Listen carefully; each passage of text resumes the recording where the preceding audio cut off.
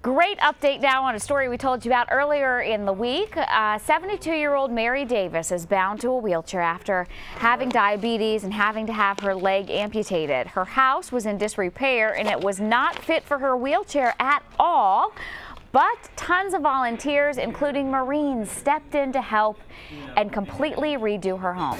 It's a great cause, it really is. You know, she's cared for a veteran for a long time, and she has a brand new house, so it's probably a $150,000 renovation, all through local sponsors, all through local labor, great organizations and charities, and I'm going to go home feeling pretty good about Mrs. Davis' house. From what she came from to what she's got now. She's going to live out the rest of her life in a great energy efficient home. Well, the volunteers say if everything goes as planned, they're going to finish the house on Sunday night.